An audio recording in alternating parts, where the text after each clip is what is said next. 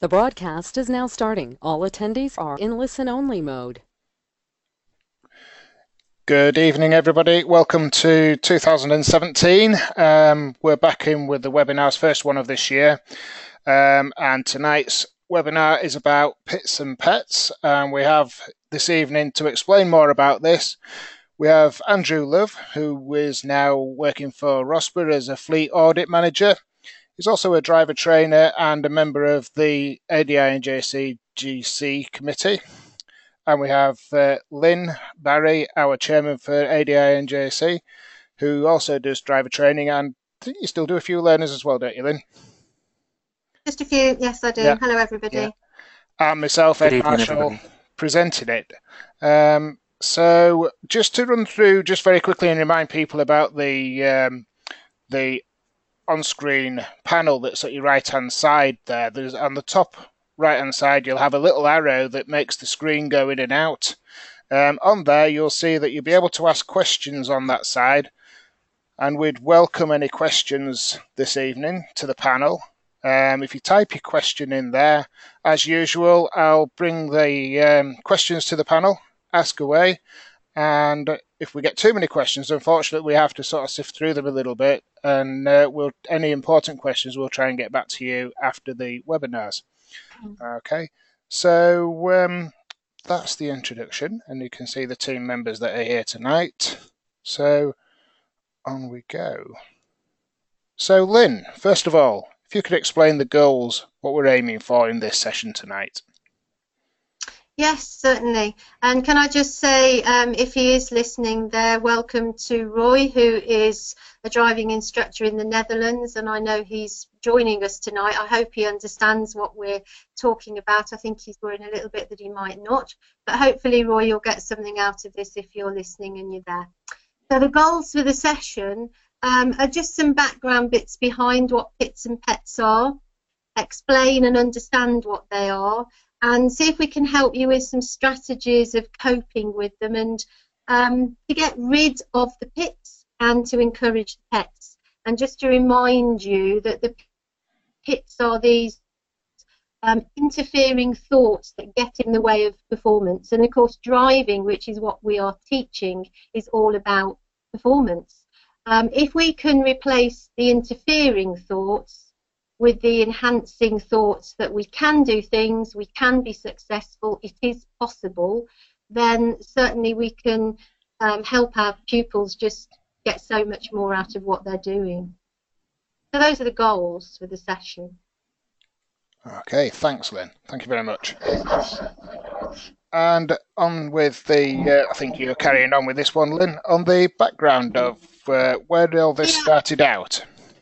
Okay, so pits and pets, because it's easier to call them that than keep going through the longer terms, are really part of cognitive behavioural coaching, which is really looking at the psychology behind what makes people do something. It's about their beliefs and their thoughts and how that can make what they do different. I think one of the things that is interesting, if any of the people out there have looked or read Timothy Galway's book, The Inner Game, that's really interesting because it's about these thoughts and beliefs. The first book, because there's lots of editions, the first one really looked at the game of tennis as the inner game, and about the fact that it's more about what he was watching the people do and what they believed they could do, and all the little voices in their head that kept perhaps saying they couldn't do something, or they found something difficult, or the perhapses, or the I can'ts. And when he looked at it and helped them believe in what they could do and think something through, their game got better and better. And I think, Ed, you said that you've read The Inner Game, but you've read the one about skiing, because these are written for people with sport. And that you find you've become a better skier since you've read that book. That's right. Mainly around dealing with my main thing was when I got on a black slope, I believe, which is one of the steepest gradients that you get in skiing. and there's obviously steeper than the blacks that goes to double diamonds and etc. But when you get on the real steep stuff, there's this little thing niggling away in your head that you what if you fall? What if you can't make it round these turns and everything? And you sort of, I found that I ended up with this argument going off between my head, which was telling me not to do it, but yeah, I had this internal feeling that yes, I could do it, and I've learned through reading the book to trust my inner self and trust my gut feeling through all my experience, because I've skied quite a lot. I'm a ski instructor as well, and you've just got to trust your experience, that you've done this thing before and you've done it many times, but there's always this thing in the back of your head going, yeah, but you're getting older. Yeah. And sometimes your body doesn't quite want to do what your inner body what says it can do. So it can bring in some good ways, because it can just hold you back a little bit from pushing too far. But some of the real sports people learn to disregard the head altogether, especially those that are going further in the field into danger areas, racing drivers and what have you. They have to trust on their instincts. And I think that one of the things is that sometimes your head can't think fast enough, and you've got to just let your mind trust what your body can do. And that's the thing that I think Tim was really trying to get across in some of the tennis playing, that people were trying to think too much about how to hit the ball instead of just letting their inner self control the ball. Just do it. Let the hand go and react sort of instinctively. And that's what I really learned to do in the skiing as well. Trust what I know, react instinctively, and quite often through doing that you can save yourself from falling and all sorts. But I think, when you think about a tennis player, they've got a ball coming at them at 120 miles an hour over a very short distance, and you've got no time to think about it. You have to trust yourself and just hit the ball. So that's where I found it really useful. There's one on golfing as well for any golfers out there. Okay, so we can link all that really in a way to all those thoughts that people who we're helping and learning from us, when they're perhaps taking their driving test. I mean, some of them might just get anxiety and fear before they even just come out to a lesson, or a first time lesson. Maybe we need to talk to them even before they come out that first time. Certainly I know that I deal with people with these sorts of feelings and thoughts when they're coming into doing standards checks, or they're coming into doing a part 3, or it's their last part 3 or their last standards check, and then all these sorts of thoughts start to come in and really interfere. And I'm sure, I mean, people listening, you've perhaps driven yourself home, or you were going somewhere and suddenly you take a wrong turning, or you get back home and you think, I don't remember much about that journey, and really you probably should have done if you're driving and concentrating. But those little thoughts going round in your head can be so distracting, and they can put people off so much. And those are the thoughts that really we've got to challenge and help get over their fear and their anxiety. So really that's what Pits and Pets are, how we can get them from the anxiety and the fear into a happier place where they're going to effectively learn better. Yeah, brilliant. And Andrew, we're going to come over to you now to give us a little bit of a talk. We're just going to break these down, some of this background information, and talk about the cognitive process at the moment. And I'll hand it over to you. Okay, so the cognitive process, it refers to the mental processes that take place when we're thinking, and things that will affect that are our memories. So for example, if we've not been very good at school, certainly I wasn't, and I was used to not doing well at exams, that could influence how you're thinking about going into an exam. It could be if your family have said, oh, you'll never be good at that, or you'll never be able to achieve that. It changes your thoughts and beliefs about your past. Well, actually, it changes your thoughts and beliefs about what you can achieve in the future. If we can have more positive thoughts about it, and think about what we can achieve rather than what has limited in previous times, we can be more effective in what we're doing. So that's about that slide. Good. Are we on to the next one, Ed? Yeah, we'll move on to the next one. There you go. And the behaviour side. Okay, so behaviour refers to everything we do, the actions that we take, talking, writing, driving, and all of our inactions. So, including actions. It might be as we're approaching a traffic light. It's on green. It turns to amber. We know we should stop, but we don't. We just carry on. So those are the sort of behavioural issues. It's also behaviour is influenced by our social group, what we're doing at the time, how we've been brought up, and all of these things affect the choices that we make and how we really our beliefs. And one of the things we need to do is to look at our beliefs and look how it affects our behaviour.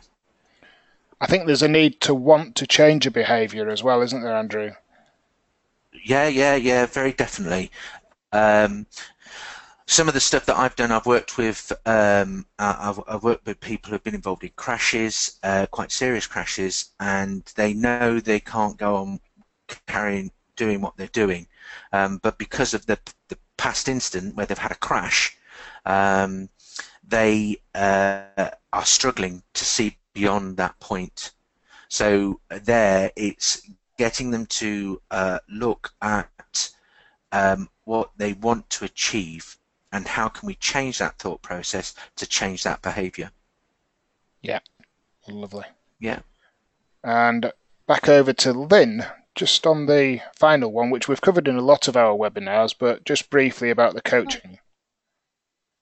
Well, yes, because obviously what we're trying to do here is coach people so that we're helping, we're encouraging, advising them, but we're giving them that sort of empowering feeling that they can actually do something.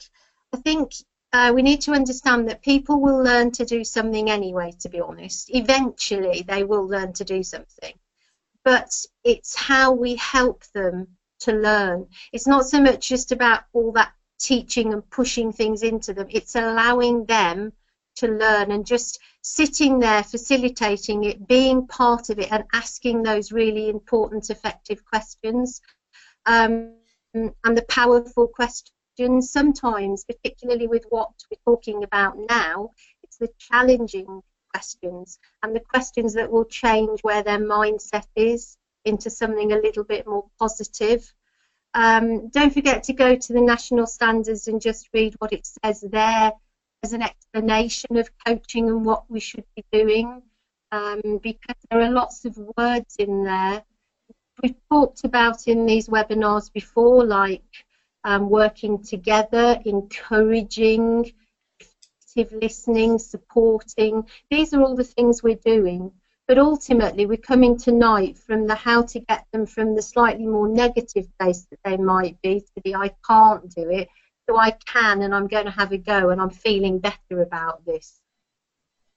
Excellent. Right, lovely. Thank you. Andrew, have you anything you want to add to anything there? Not the only thing really that's important for everybody, anybody who's a trainer, to recognise is that we've, as a species, we've got to this point. We haven't always had education to get us to this point. So we've learned in spite of our trainers and teachers at some point. So, and often it's because we've thought about how we're going to do things, and we've reflected on it, but we've not necessarily known that that's what we're doing. The good thing about the coaching and learning about coaching is that actually you can start to help people with those reflective practices, allowing them to work things out for themselves, because if we allow them to work things out for themselves, they often get a better solution than we would by telling them. And John Farlam, I always remember what John Farlam said to me. He said, Andrew, you always take my fantastic ideas, you take them away with you, and you make them better. He didn't quite use that word, he used a rude word, but he said you make them better, and that's exactly what coaching is about, is getting people to develop their own skills. Yeah, it's developed strategies as well to be able to deal with those interfering thoughts, isn't it? And helping them along the way to do that. Yeah. Yeah. Okay. Yeah. Right. Next one. So this is about the interfering thoughts, and how debilitating they can be at times, and people can get so many barriers, can't they, from these thoughts that they get. Yeah. So if you'd just like I call them the energy vampires. Did you see when Ed was talking about going down, throwing himself down a mountain, a black mountain, and he said he had this little fella inside him saying, "Oh, you're going to get hurt." Well, I could see that energy vampire sitting on his shoulder saying, "You can't do that," and that's part of the defense mechanism. And what we want to try and do really is stop those energy vampires from inhibiting what you're going to achieve. Often it's because it's taking us out of our comfort zone and into a new area. Yeah, that's exactly what I feel, Andrew, when I'm on the slopes. Yeah, you're going from that comfort of being on a red slope or a blue slope where you know you can handle it, and then suddenly you've got something that's less than 40 degrees. You're looking at 37 degrees in some cases of mountain you're going to ski down, and instead of sort of looking out to the horizon, you're looking downwards, and that's where I get that you can't do that. No. But you see, there's always a pub at the bottom of the slope, isn't there? Yeah, there's always a pub at the bottom of the slope. Yeah, and it's seeing what's down there, and the negative thinking, the negative thoughts and emotions become really, really powerful. In fact, one of the little exercises that I use, I get people to think about, and perhaps we could do this now, so the audience could do this now. Think about a really sad event that's happened to you, and just think and start to think about how your body's feeling. Think about what it's doing and how your body's feeling. Often you start feeling tense, and you start looking inward. So you're not actually, you're becoming quite inward looking. So you're not really thinking about what's going on. You're not looking down that mountain. And if you can start to recognize when you feel like that, then you can start to do something about it. Now, the next stage of that is to now think about something really happy, something that's been the most important thing in your life, the happiest occasion in your life.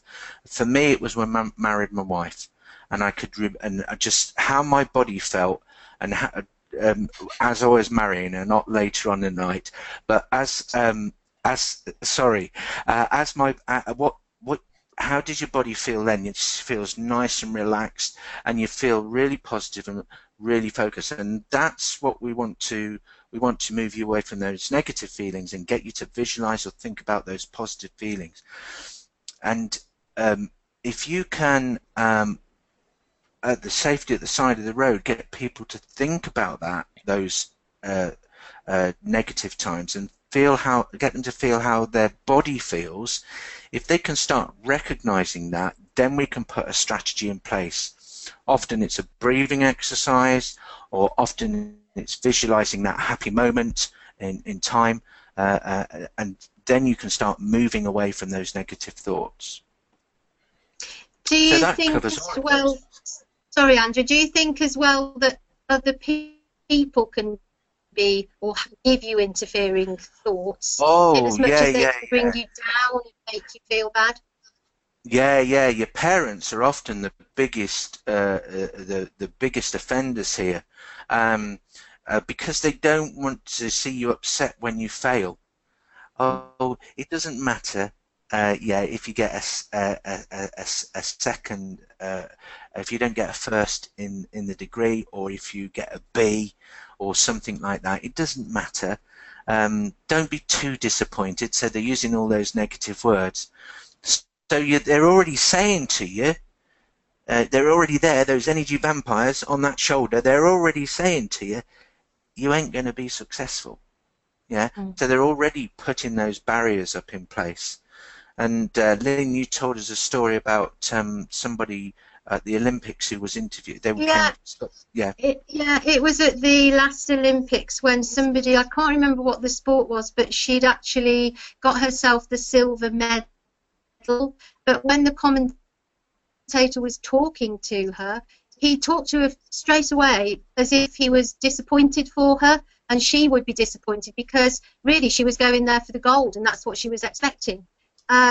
Unfortunately, she'd obviously, because she was such a high performance sports person, had been coached into thinking very positively, and straight away said she was absolutely over the moon. Here she was the second best person in the world at this point in time.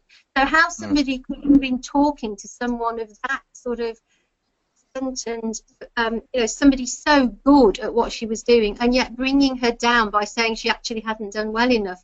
Fortunately, she managed to come out of it with very, very positive thoughts. She'd obviously been coached how to do that. But I was just amazed somebody would actually do that to someone who just got a silver medal. Yeah, yeah. If we link that to driving instructors, hardly anybody passes first time. Particularly with part 2s and part 3s. Oh, if you get this examiner, okay, they're awful. So already the energy vampire, they're there with their big head and big mouth telling you that there are going to be reasons why you're going to fail. And that in itself affects how your client or your learner delivers their strategy. So they've already got a negative. They're going in, they're saying nobody's expecting me to pass this. Yeah. So their expectation is quite low. I had a pupil last week who's coming into doing his test, and I did say to him, is there anything that is concerning you, that other people have said to you? And he said, oh, well, yes, there's one particular examiner at the test centre who went on to tell me what somebody had said. And he also said, and I understand if I get to the bottom of the car park when I come out, I don't get it correct, the examiner will just get out of the car and stop the exam there. And whoa, hang on, what's going on here? We can go, what would you like me to do to help you here? Would you like to come in there and come out and see what it's like? Because there is nothing you can't do here. Otherwise, I wouldn't be bringing you, but I'm here to help. Let's get you thinking a bit more positively here about what you can do. Because he all sorts of things going on in his mind. And while he's thinking that, he's not actually thinking about what's going to be at the end of that road and where he's meant to be looking and what he's going to do. And you can just see the sorts of things that happen in driving tests and why they happen sometimes. Preconceived ideas. Yeah, and it can be if you've got those negative thoughts going in, if people are introducing that, if that energy vampire is sucking all of the energy out of you, then you're going to be thinking, you're going to be looking inward, and you're not going to be seeing the bigger picture, and that is going to interfere with what you want to achieve. I love this energy vampire. I've got this little picture in my brain now of this little vampire sitting. I can see it on Ed's shoulder, can't you? Can you? Oh, no, I thought I'd got rid of it. Thank you, Andrew. I thought I'd got rid of him. Andrew, that another interfering thought can sometimes be that pupils want to be perfectionists. They can only think that they've got to get everything perfect. Yeah. It's really interesting. Some of you might have heard of Nigel Botterill. He has developed 8 £1 million businesses. That's his strapline, and he thinks he strives to be a perfectionist. What he realised a few years ago was that he didn't need everybody in his office to be perfectionists. He just needed them to achieve a certain level.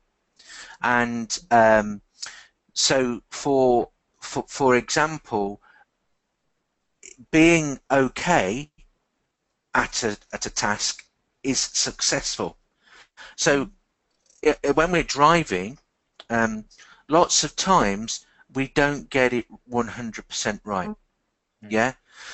So for an example of that, you might just be over the speed limit. Okay, it's not 100% right, but you do something about it. Yeah. It might be that you're approaching a traffic light and it turns to amber, and you go over that traffic light. You've not quite got it right. But the roads in this country are very safe. I'm not encouraging people to do that. But if we strive not to be perfectionists, so well, what did you do that for? Why have you taken that action? Rather than thinking, well, okay, that's happened. What can I do to make a change in the future? So there, rather than aiming for perfection and getting cross about it, because often if you say that you're not achieved that level, you will have negative thoughts. Think, okay, so what can I do differently next time? That's self-evaluation, really, and part of teaching people to drive or preparing them for tests is, what can we do differently in the future? What can we do to make a difference?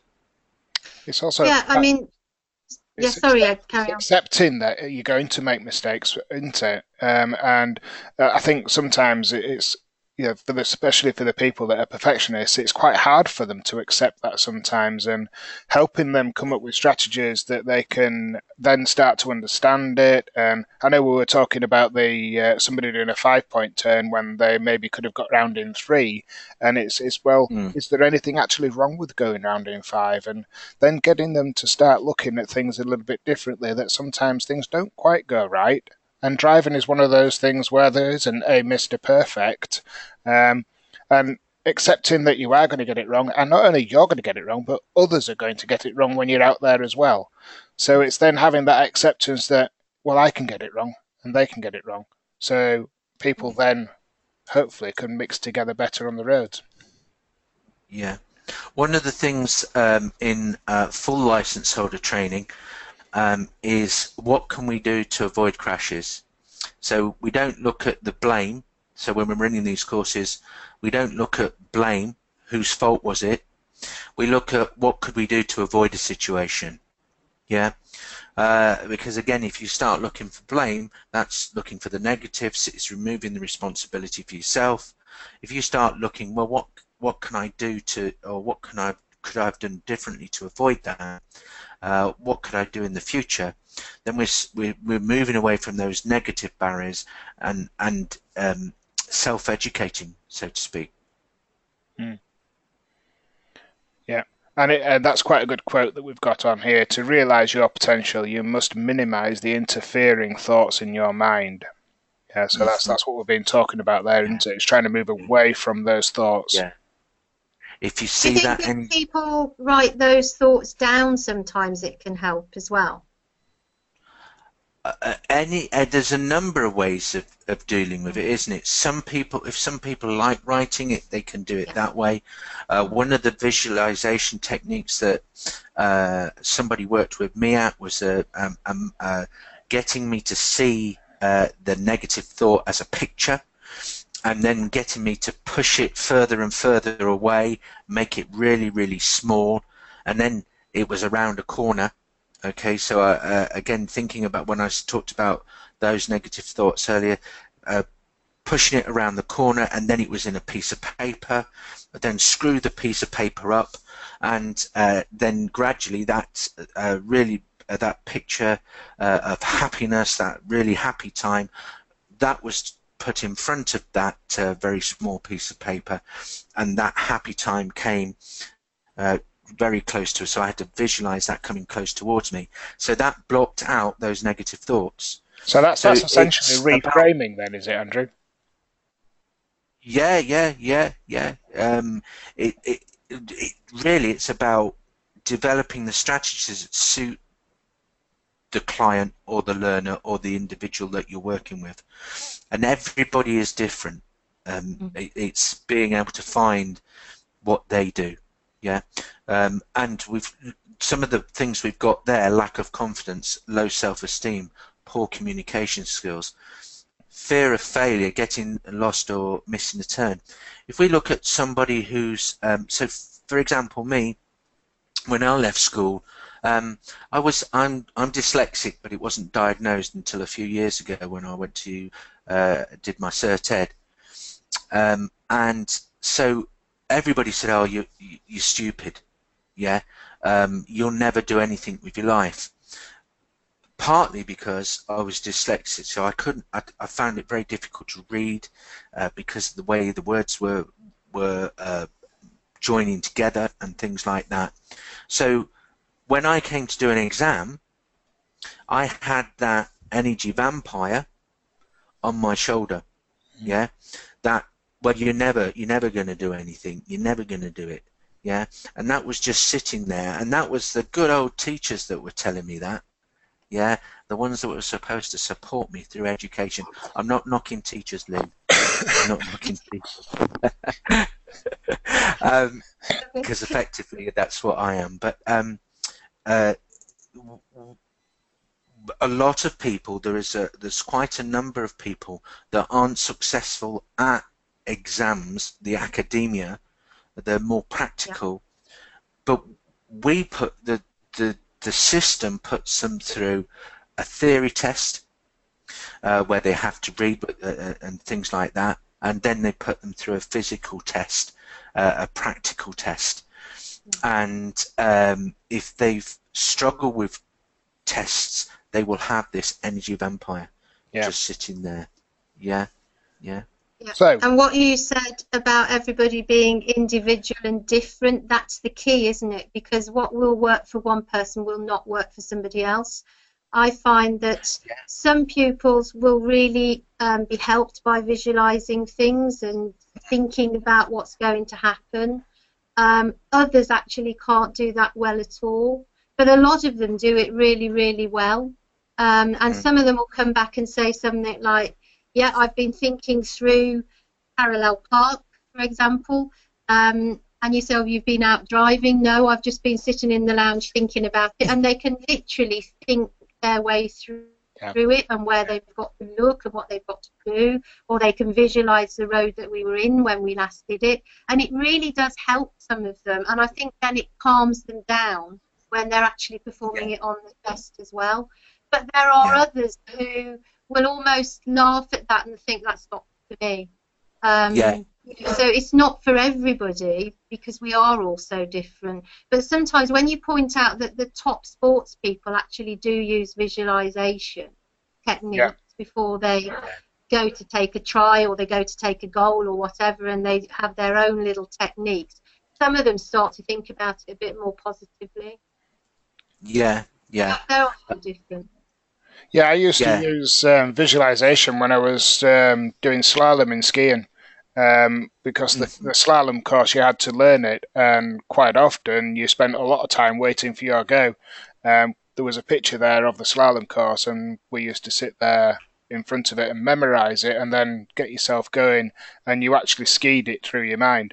And it's amazing how positive that was, and I've used that with some suitable pupils that want to learn how to use visualization, and they've done it for their maneuvers and do it at home, just get sat down in a chair and then think that they're doing it, and it's amazing how it works.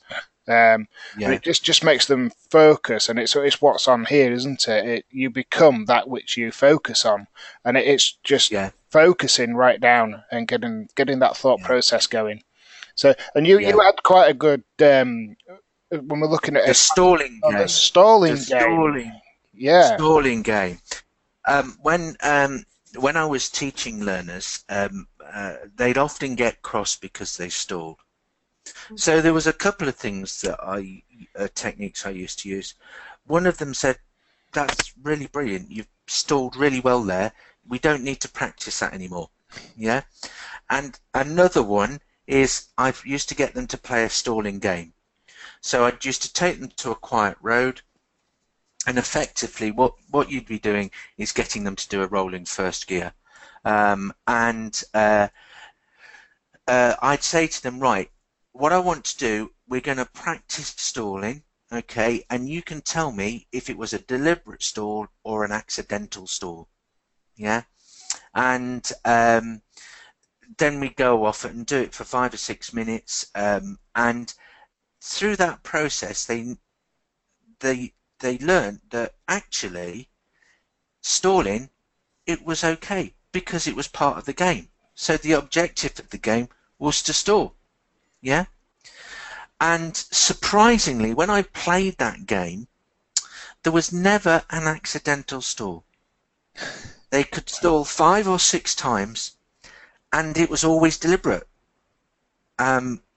It was always deliberate, yeah? And so from there, it set itself up, because if they stalled at a junction or something like that, oh, was that an accidental stall or was it a deliberate stall? Oh, it was a deliberate stall. It was definitely a deliberate stall. Because if it was a deliberate stall, one of the outcomes with that is if it was a deliberate stall, I had to give them a piece of chocolate. If it was an accidental stall, they had to give me a big bar of chocolate. So I can't understand why none of them were accidental stalls. I really can't.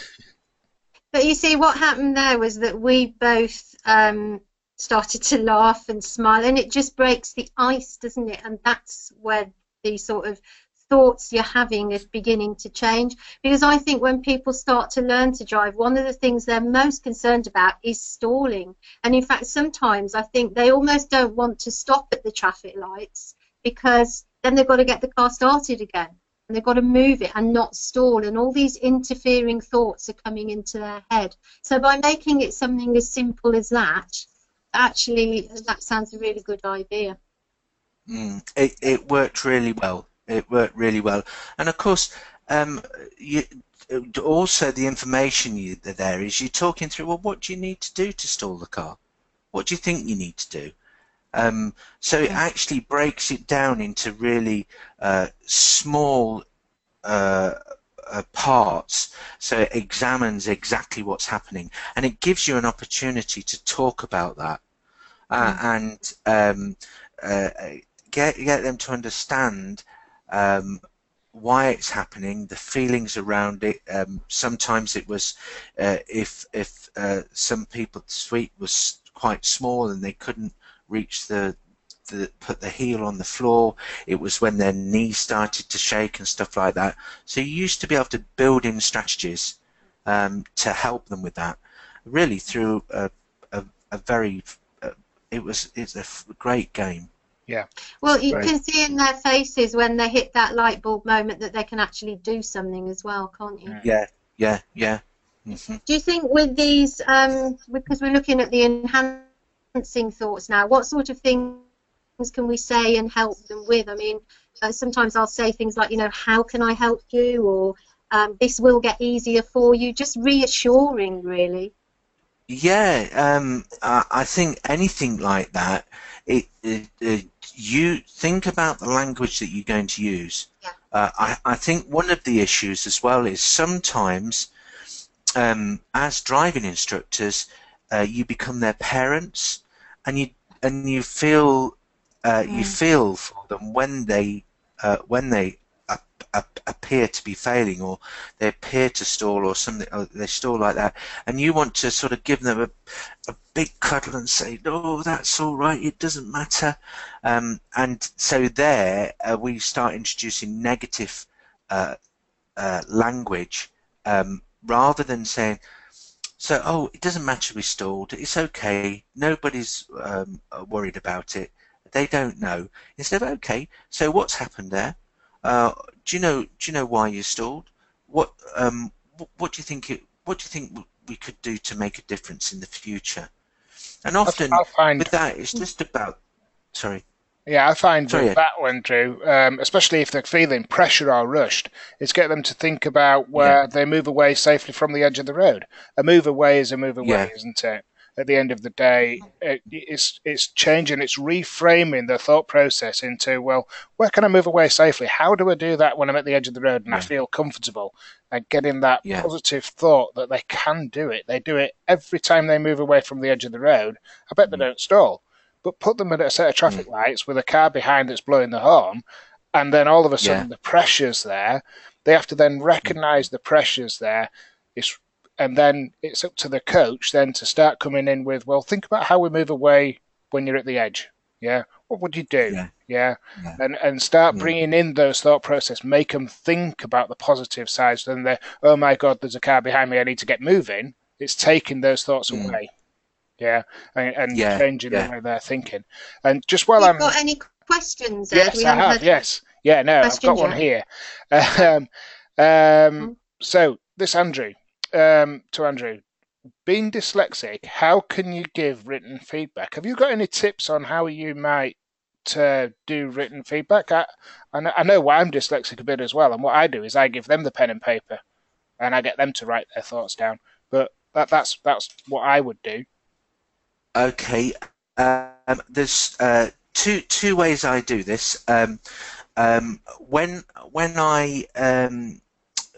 I'm working with a client, the feedback session at the end, sometimes because sometimes I do half-day sessions, what it'll be is I'll ask who if they want to write anything down, or do they want me to do it. If I do it, I just do it in bullet points. Mm. If I'm writing a report or something like that, and this was really a tip that I picked up when I was doing my Cert Ed, I get somebody to proofread it, and recognizing that you can't do it all on your own. You've got to have help.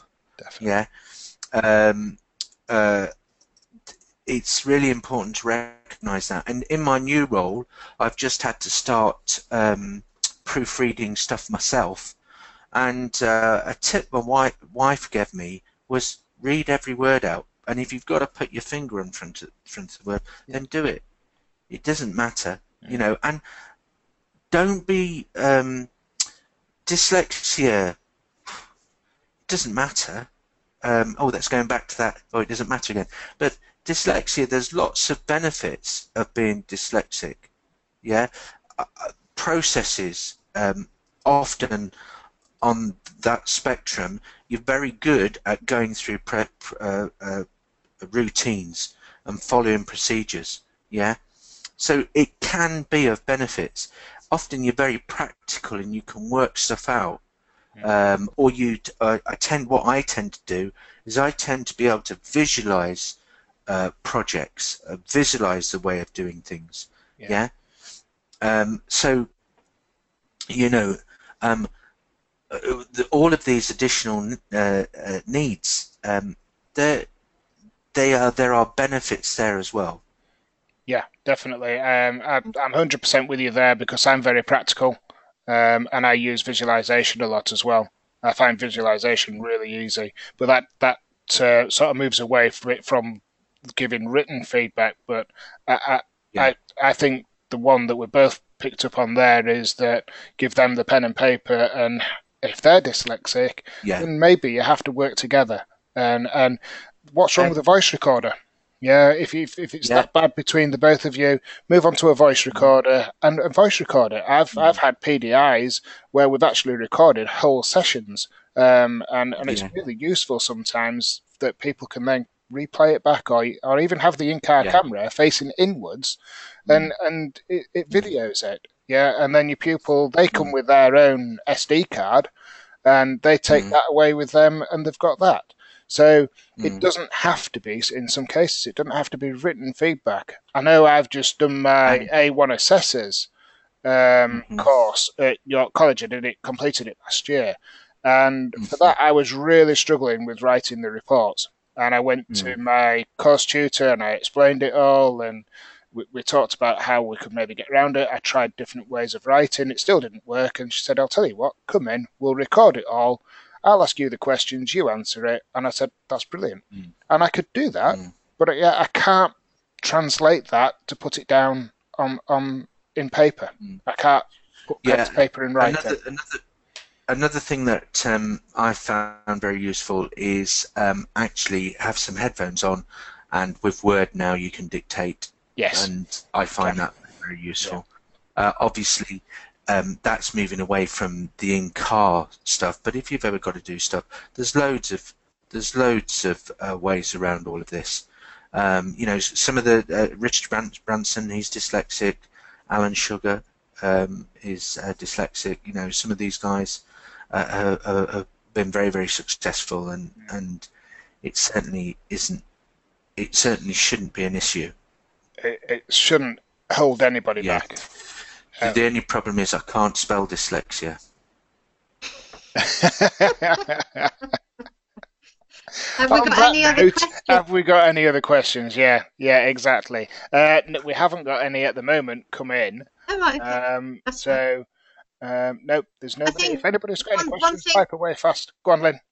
Yeah, one thing to say is that ultimately with this, what we're always trying to do is to end up so that we can coach ourselves through situations. And really, that's what you're trying to get your pupils to do at the end of the day, to be able to coach themselves into being able to cope with something, whether it's something as simple as coming into the junction or turning a corner in a better way or doing something for themselves. It's about coaching yourself.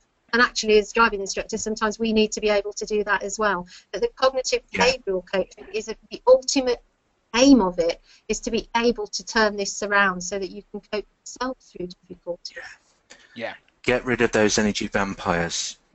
See them and shoot them. Yes. Are we allowed to say that? Metaphorically, of course. Yeah. Yeah. Definitely. Yeah. I can't spell that either. Metaphorically. Yeah. I think I'd struggle with that one as well, Andrew. Okay, well, if there's no more questions come through, and obviously that's satisfied Jenny. We've got thank you from Jenny from that. So what we'll do is move on to the next slide, and there is the date and time for the next one, which I believe is 28th of February. It was hiding behind my question box at 8 p.m. At the moment, we're just talking with one or two people that might be hosting this with us, so we might have a different co-host next time. If not, it'll be back to the normal team, and we'll see how things go. But thank you for joining us tonight. Lovely seeing you all here attending, and good evening, everybody. Thanks, everybody. Have a good night.